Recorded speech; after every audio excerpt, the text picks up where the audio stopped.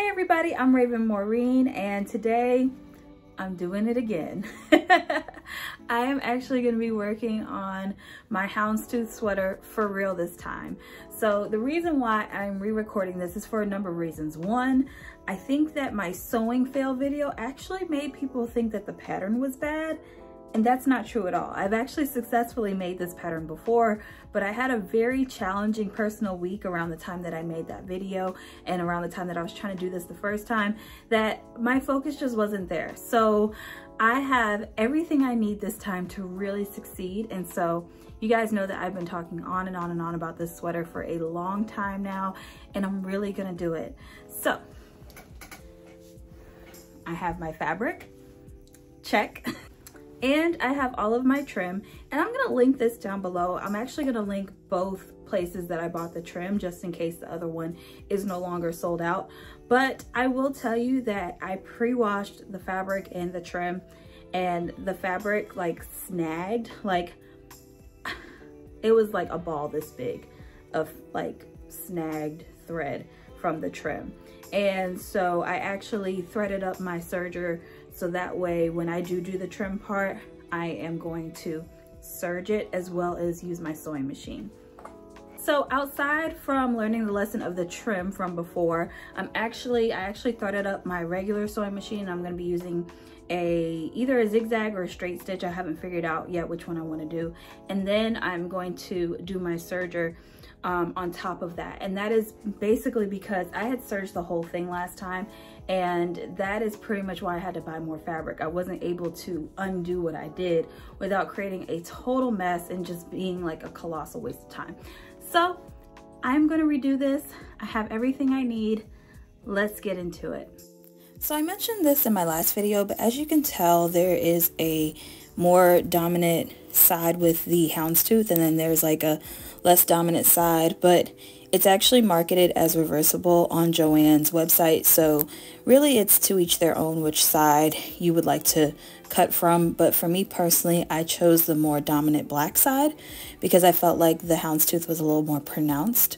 And as you can see, I am using my electric scissors, because if I wasn't using my electric scissors, I promise you I'd probably still be cutting this out because this fabric is just that thick. And so this went really quickly for me, and I will definitely link this down below for everyone else. And as you can see, I'm also using my pattern weights, which I will also link below as well.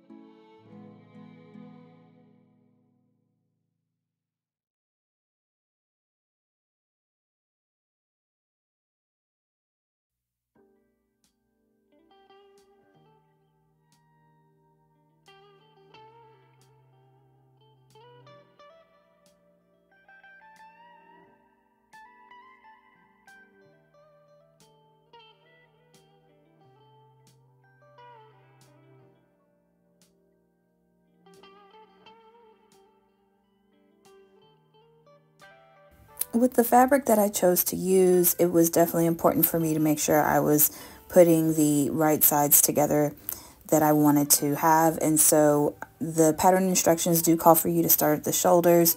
I decided to do a straight stitch on this. I did not see where doing a straight stitch or a zigzag stitch was going to impact how this would turn out in the end.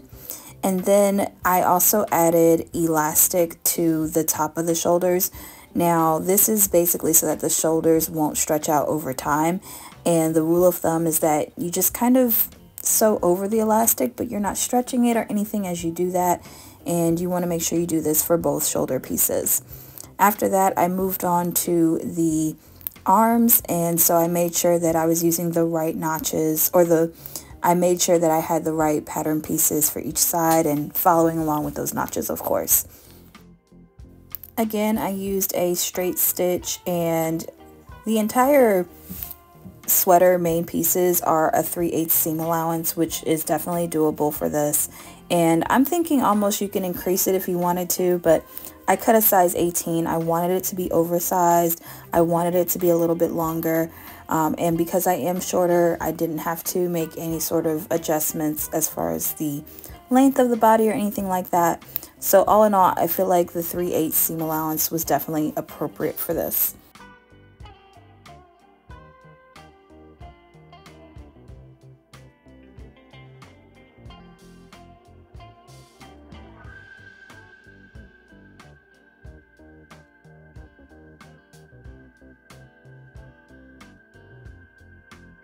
So now I am pinning the sides down, so we're going from the bottom of the sleeve all the way through the armpit and down the sides.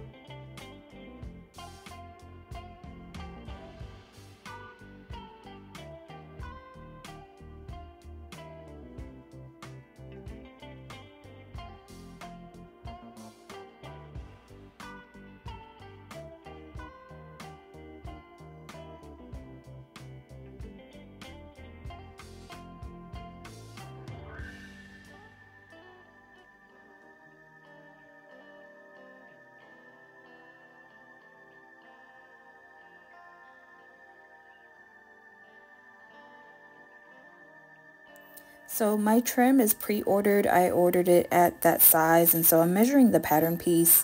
The pattern piece is about 5 inches, and then this actual piece is about 6 inches. So I figured that I was going to have to increase my seam allowance in order to maintain the proportions for the bottom waistband.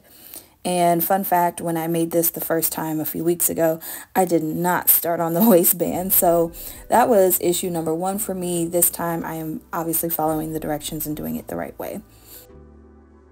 And for like just a split second, I did actually think about trimming down the trim, but I had a flashback to just how ugly the thread was when I took it out of the wash, that I was just like, you know what? I think I'm just better off increasing the seam allowance and then doing a serged finish as well, just to make sure that I avoid any sort of additional snagging or thread run or anything like that.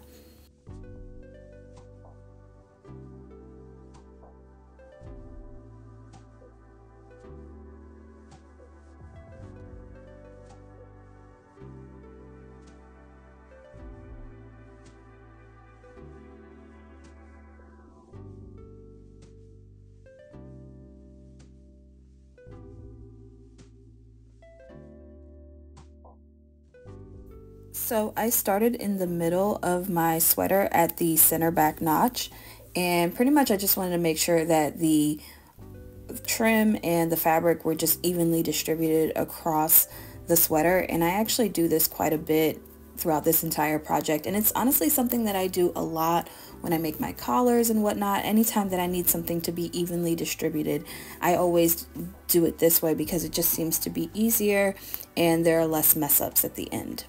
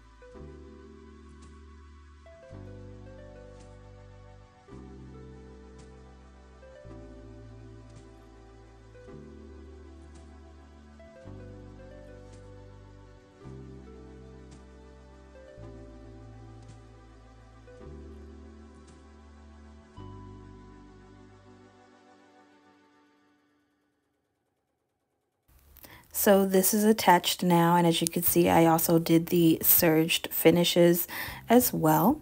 And so now it is time for me to add my neckband. So the same thing with the neckband. It's smaller than the actual ribbed knit that I got, and I'm not going to cut it. But once again, I will increase the seam allowance when I do make it or sew it on. So this is 4.75, and I did a 5/8 seam allowance on the last one, and I think I'm going to keep that consistent. So the neckband might be a little bit bigger, I think, than like a true Marlo, but I just don't want to cut this because of the way it snagged when I had it in the wash. So I have serged the two pieces together, which is consistent with the pattern piece. And now I'm going to add it on the neckband. That way I can tuck it under and do like almost like a mitered or metered corner at the end. So you have to leave a little bit of seam allowance there in order to do that and close up the corner. This was probably the most challenging seam that I had to do. I had to really avoid not stretching it too much, and then also making sure that I had just enough to make that corner work at the very bottom of the sweater. So I really took my time with this part.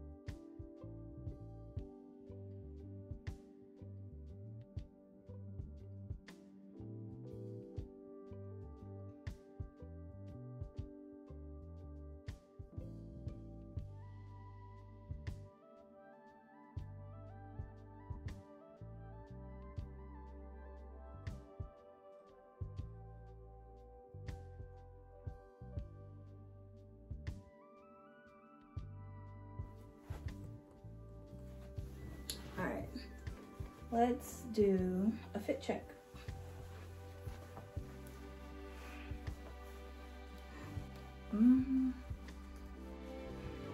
This is exactly what I wanted. So I did the first stitch, and then I have to put my interfacing here for the buttons, and then I'm gonna do a stitch here and then bring this corner around, so that way it'll be a closed corner. But I did a 7/8 seam allowance here to keep it consistent with the bottom hem. And then I have to do the bands, the wristbands. But oh my goodness, y'all, this is literally what I was looking for. This is it. I mean, of course I don't look cute right now. I look like I'm homeless, but this is the sweater I wanted. Oh my God, it's happening. Ah! Okay, too cute. She is too cute. So the rib knit trim is honestly where it's at, y'all. Like, if you make the sweater, you need the rib knit trim. You really do. Like, don't play yourself. Like, that's what you need. So now that I know that my plans have worked, I think I'm gonna call it a night, because today was Black Friday. It was a lot today. And this is a nice little ending. I'm gonna stop right here, stop while I'm ahead. And tomorrow I'm gonna pick this up and try to finish this. All right, so this is Saturday. We're on day 2 of making my houndstooth sweater. And so where we left off last night, I did the bottom band, which is actually something I didn't do the first time I made this. So that was like where I messed up before. So I did the bottom band, the body of the sweater is obviously done. And then I did the neckband as well. So the neckband is a little bit trickier but I think I got the hardest part done. So now what I'm literally gonna do is I'm going to take the bottom of the neckband, and you see where I put these wonder clips? Well, when I sew this down, it'll be tucked in nice and neat on the bottom like that. So that was another thing I didn't do last time. Like I said, obviously I was not following directions the way I should have, and just really unfocused in the last version of this. So I'm excited to get this right, and so this is what I'm gonna do right now. Okay, y'all see how that corner is cornering? Yes. So I almost messed up again, you guys. I have to put interfacing on this part, or probably, yeah, on this part of the band, so that way I can do my buttonholes. And honestly, I ain't even gonna lie to y'all, I'm kind of scared to do these buttonholes. I should probably do a test version of the buttonholes first, just to make sure that it'll actually work. I've never done a buttonhole in a rib knit. This could go really bad or really good. Okay, so I have a scrap piece of trim, and I have put a scrap piece of interfacing in there, and I am going to see if this works on my sewing machine. The good thing about my button foot is that it has a stabilizer with it. So I'm definitely going to be using the stabilizer. I need to get the buttons that I want to use for this too. So I got these buttons on my last fabric haul from New York when I was there for Frocktails. So yeah, we'll see. These are 7/8. And to be honest with you, I remember these being a little bit bigger. So I wonder if these will look odd on a sweater so big. But I also did buy like 8, so maybe I can like use more. That way they don't look so small. What do you think? I really want to call this section of my vlog "Take a Shot" every single time you see a warning signal pop up on my sewing machine screen, because the amount of times that I just had to go through this. And so I tried basically to do the normal way, and then that didn't go. And then I decided that maybe I should do the one with like the rounded edges, and that didn't really go. Yeah, I just was on the struggle bus at this point, and I honestly thought this would be the death knell for my sweater.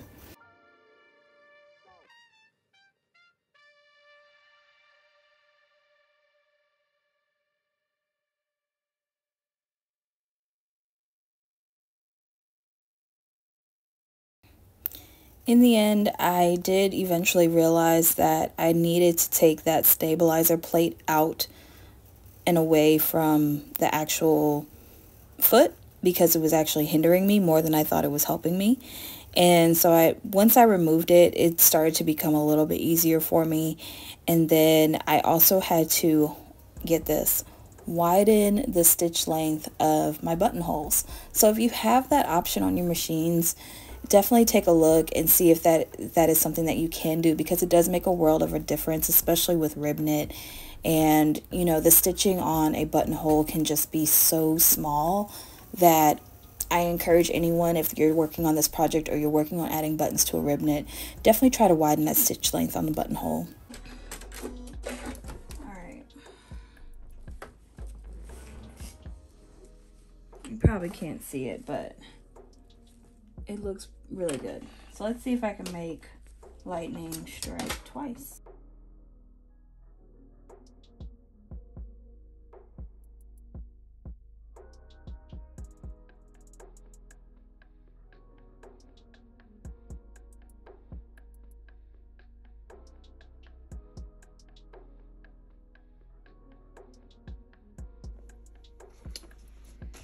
So I have pinned the facing, or not the facing, pin the neckband just like this. Unfortunately, I think this is too bulky right here to serge, but what I plan on doing is stitching this at 7/8 and then doing a top stitch so that it'll lay down.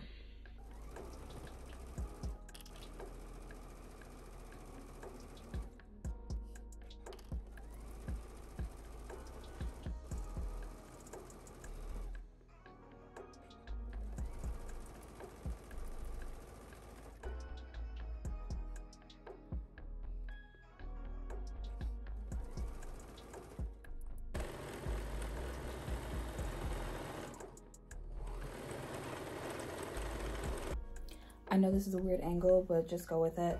So you see how this edge looks really janky? Because what I ended up doing was serging this by itself and then serging this in order to avoid like ruining my machine forever. So now I have like this little bottom piece hanging out. So I fixed it on this side, but what I did was just a couple of zigzag stitches so that it'll be more flush. And it doesn't look terrible. And I think I'm gonna do that on this side too. And I've decided against top stitching this because I really like the way it lays right now, and I just don't wanna ruin it. We're in a really good place with this neckband, which we know gave me so much trouble last time. So yeah, and as you can see, I added the cuffs. Gosh, y'all, I just love this sweater so much with the rib knit, like, and it feels like a sweater now. Like, it feels store-bought, but it isn't because I made it. You can make it too. Okay, let me finish this.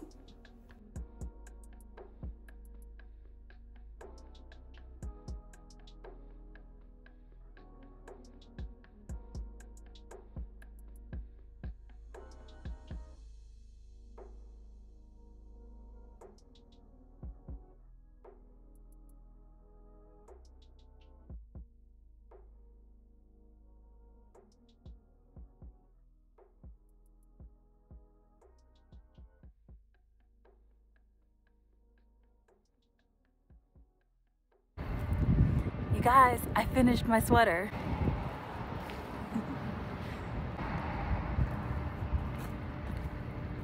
Happy holidays.